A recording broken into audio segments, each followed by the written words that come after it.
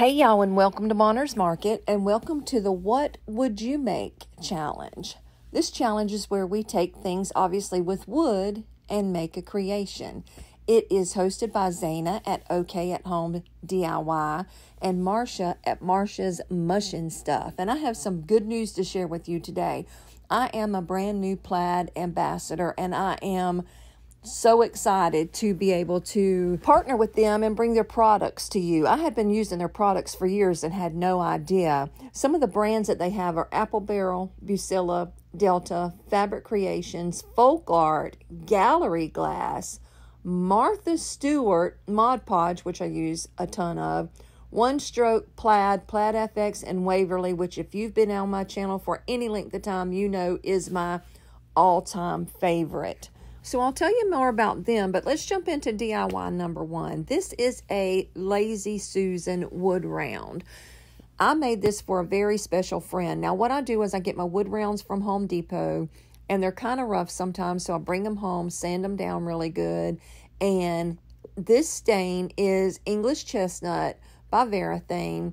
You just take a little rag or something and wipe the stain on, let it dry, which here in Florida is no time at all. Once it's dried, I like to bring it inside and give it a good coat of polyurethane.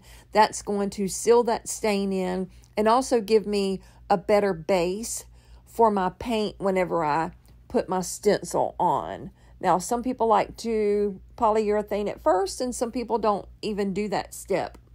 So I had already cut my design out for this little Lazy Susan. So I'm going to put my stencil down, which is the initial of their last name, get it in place, and then I'm using some Truffle Waverly chalk paint, which is a Plaid brand product, and it just wasn't dark enough. So I grabbed my ink Waverly chalk paint, which is also a Plaid brand product, and just added a little bit to it by dabbing it while that truffle was still really good and wet, and it just mixed together to give me that really pretty dark brown color that I was trying to achieve. Once that dried, I just removed that stencil, put my next stencil down, and get ready to finish up this little piece. Now I'm just going to add the name, the word "the" at the top of the S, and family at the bottom of the S. So it says the Sarah family. And then this time I'm going to go in with some ivory chalk paint from guess who? Waverly Plaid products. Y'all, I'm just so excited. I can't even stand myself. This is my first endorsement, and I am stoked. Super excited to bring you these products. I have been using these products for years and had absolutely no idea who Plaid was. So when I found out and was able to partner with them, it was just a perfect match. So now you see me going back over it again with another coat of the polyurethane to seal everything in, measure for my placement of my Lazy Susan, place my handles, and voila, there we go. My wood round is finished.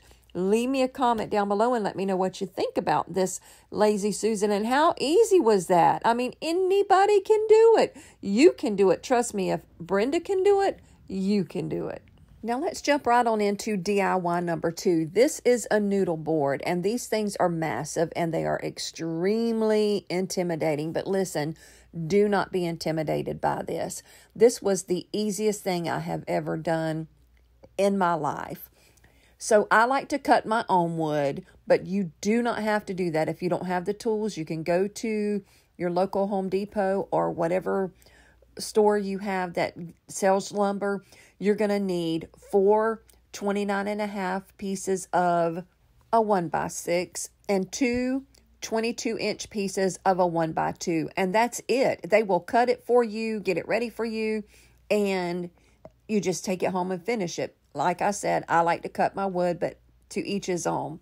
Then you take your wood pieces. I like to line them up, make sure they're really, really good and even. And then I use Gorilla Wood Glue. That works wonderful for me. And then I have a brad nailer that is super easy to use, and I love my power tools. I don't know, they just make me feel like I can do anything.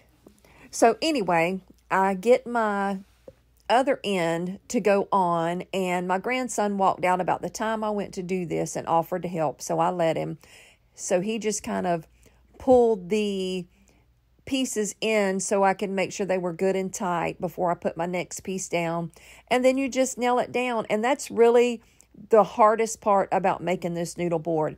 And you can see from what I just showed you, there is nothing hard about making this. If you don't have a brad nailer, you can use a hammer and nails. Easy peasy, no problem. And then after you get it all put together, you just need to stain it or paint it, whatever you're going to choose to do. Now, I'm using this Varathane walnut color to stain mine. Well, actually, it was dark walnut. But anyway, and then I went to my Cricut and I made this form of the noodle board and sized it the way it would be, put my name on there, and sort of got my dimensions. I put my stencil down after I got it cut out, and I like to use the Mod Podge to go in and just give it a really good seal. This is something I learned later after I was doing this for a while. And then when you put your paint down, it's all sealed in and you don't have any runs or any leaks or anything like that. So as you see, I forgot this little spot up here on the top left of V. So I just took a piece of the thing that I pulled up and cut it off and made it work. Then I went back over it one more time with my polyurethane to seal it all in, flipped it over, added my hardware. My little honey was coming home from work whenever I was in the process of this, and he stopped and helped me. Y'all, that man is my heartbeat. But anyway, he helped me get my handles on, and that was it. How much easier does this get?